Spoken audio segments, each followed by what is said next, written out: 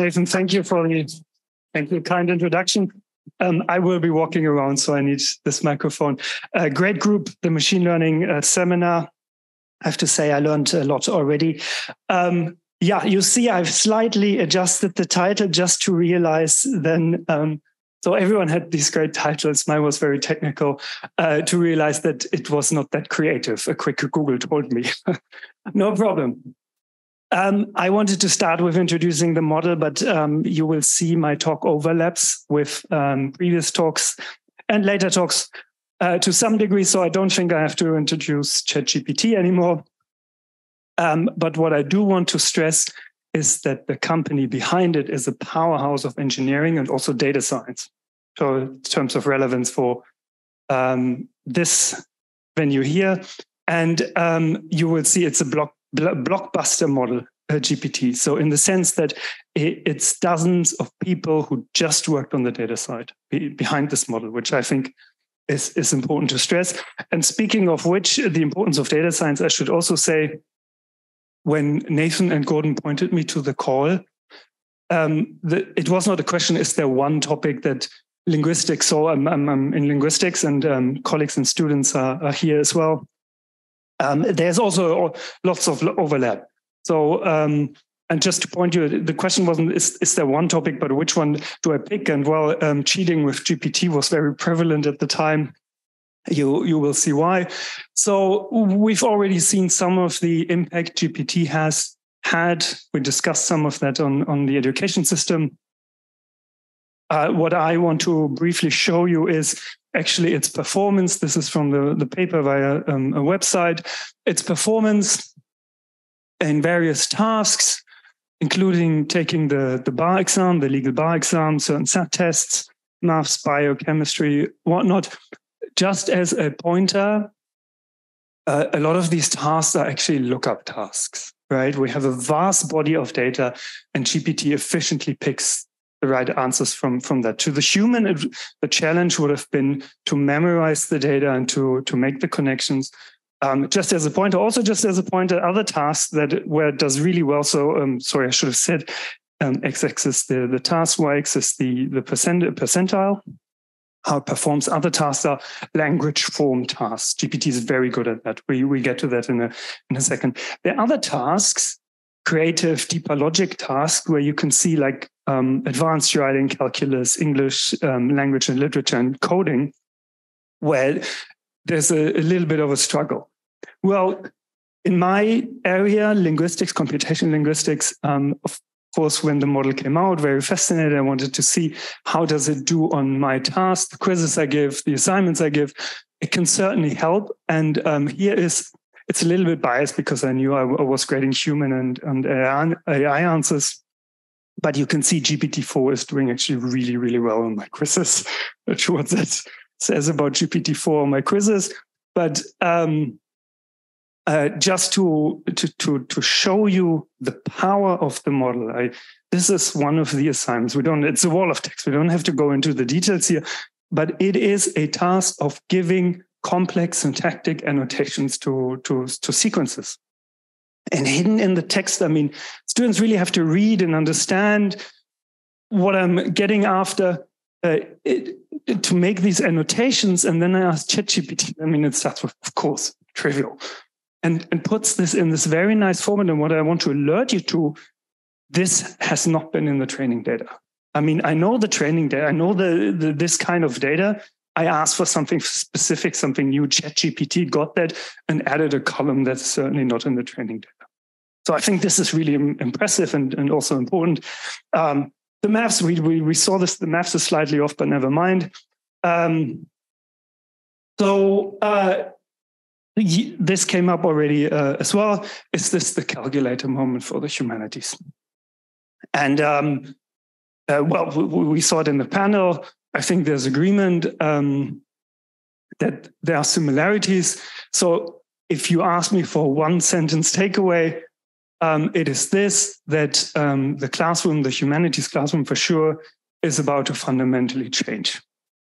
And the question is, well, one of the questions is, I mean, we need to adapt. And one of the questions is, how much will it change? And I think the answer to that question depends on the question, where on this curve of AI development are we? So x-axis time, y-axis performance. And the question is, are we on the lower dot or the upper dot in terms of AI development? We are about to find out. And depending on that, we have to see how much we have to adapt.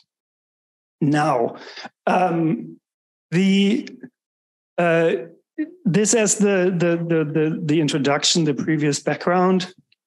Now, getting to the topic, I will talk about this if I have a little extra time at the end. We'll see how I got here, and why I think it's important. But if we want to be able to in our classrooms distinguish between AI-generated answers and human answers, and there are arguments to be made either side how much we need this, we can say this. So the human eye is not always able to distinguish that, and maybe instructors want to detect usage where they do not even suspect AI usage. And sometimes instructors have their suspicions and they want confirmation. Is this actually AI generated, yes or no? And there are detectors for this. In fact, just before the talk, Philippe pointed me to another paper that had another great approach, which is requiring those models like ChatGPT to watermark the output, that these watermarks are invisible to the users, and then just seeing is the watermark present or not, which is like fascinating research. This is a slightly different approach. It's really checking for the output. Is there any structure we can see and pick up on? And there are AI detectors, but they struggle at the moment for sure. And so existing solutions are being updated, new solutions are being developed. What I thought to do when I got, well, I say this happened on occasion because I think I had assignments turned in using ChatGPT. And so I asked the question from combining previous work with ChatGPT, what's coming up here. I asked, okay, can we actually use information theoretical approaches that I've been using in another project? Can we use that for AI detection? And you will see it's explorative work because the N is rather small, but the starting intuition why that should work is the following, because at their core, these large language models, at their core, I'm saying this because they're a set of models, but these transformer models, what they do is they're incredibly good next word prediction machines. So we have a sequence, and then the question is, okay, what comes next? And then what comes next? So this gives the sequences a certain information signature, we should see in a sec. And I'm saying the information theoretical approaches. What I'm using here is surprisal. So it's basically the probability of a token, a word, given a context. And we take the negative log of that probability. And this is Shannon 48 canonical paper. And other measures work as well. And here, this is the signature I want to talk about, quite important. So on the x-axis, we see the token rank, words, think of words. And then on the y-axis, the information content. The higher, the more surprising, the more information it carries. And then the starting intuition, talking H0 hypothesis, is that we see different signatures from humans versus from AI. Right. And so the intuition behind this is because the machine wants to, at its core, really communicate something that is probable. While humans do lots of things, right? And one of those things is to communicate something that is actually surprising, right? Something that is interesting. So there are different goals here. I don't want to, there's some relevant literature here. I don't want to, I tried different approaches. Don't want to spend too much time here. One would be, okay, humans have smoother information signatures, maybe machines are rougher or the other way around. That didn't quite work. There's a certain channel capacity over a unit of time. Humans communicate around a certain mean. So maybe we can work with that. That didn't quite work.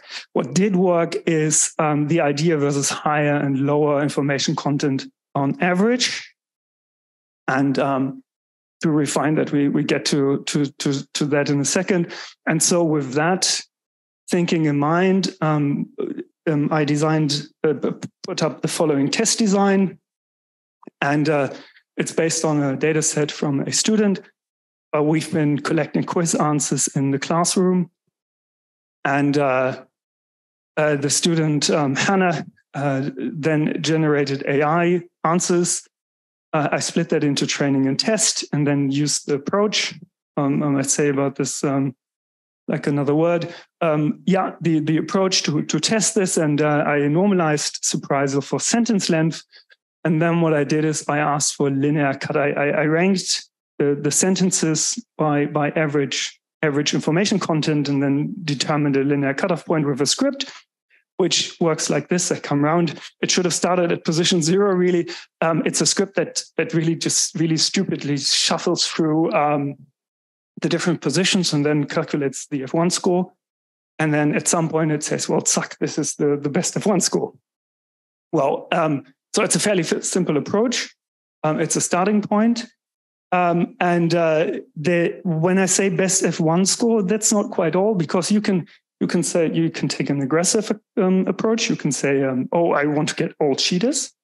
You can take a conservative approach. Well, really avoid accusing students of cheating. So you don't want to have a single false positive in there.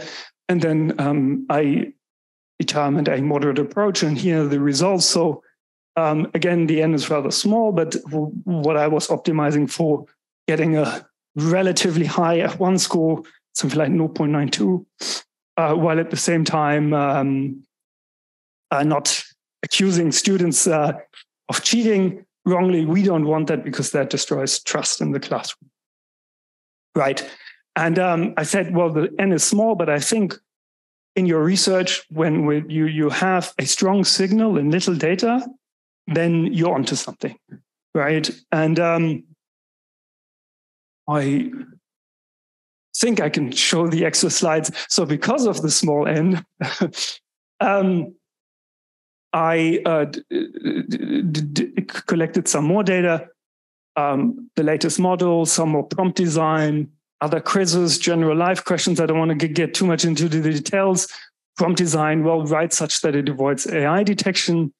Be like a 20-year-old student. I threw that out because the answers were just ridiculous. I mean, it would end on or whatever. I mean, that really just got me. Right, and then general life questions. And the detection still works really, really well in terms of accuracy. And this is not surprising, because at their core, I mean, these models are these prediction machines. But yeah, of course, more work is needed here. What I'm particularly interested in is actually, well, we need a higher end, more domains, neural approaches. And then, but what I also, looking at really hundreds of those signatures, my intuition is that what happens with the GPT answers is that GPT gets into something that I call like GPT's blah-de-blah groove, right? That information tends to be in the first half, and then it kind of just rambles on. So I think there's something to that too. Great, thank you. I'm almost done. So the outlook, maybe I leave this open. This is an arms race. There are other approaches. I think there's something to be said about a semantic approach, really going with the actual answers itself. So if you have a set of questions, GPT tends to pick the same answer, even if you ask slightly different way or to generate again. And then GPT over your questions kind of walks a path. And the idea is, if a student follows that path exactly, well, then maybe there's something to be said here. We talked about the consequences elsewhere already, so I skipped that. Maybe I leave that for the discussion. What I want to stress here, again, we talked about the relevance of data science and the impact on our lives, is that GPT really forced me to think about the classroom, what I want to offer as an instructor, but also as the students. I mean, what as a student do you want to take out of a class, a seminar? And I try to test for deeper understanding, but out of a sudden we have models that can fake deeper understanding, as we saw in the intro. So pretty tough. Right, I think I leave it here. Thank you.